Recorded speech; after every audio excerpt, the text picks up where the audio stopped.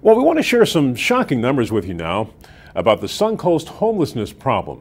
Just in Sarasota County alone, there are 637 children and youth without homes, and on average, they're 10 years old.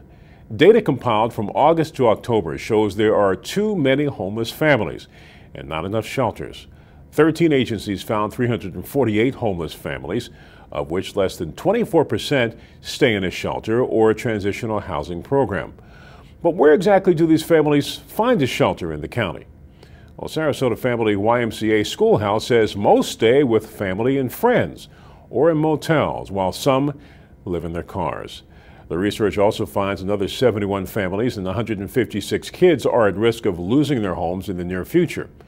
The city of Sarasota is planning to make some adjustments in how they handle the homelessness issue, based in part on recommendations from Robert Marbett.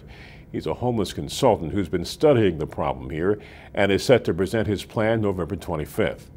For a full list of statistics on the homeless families and children in your Suncoast community, log on to Herald-Tribune.com.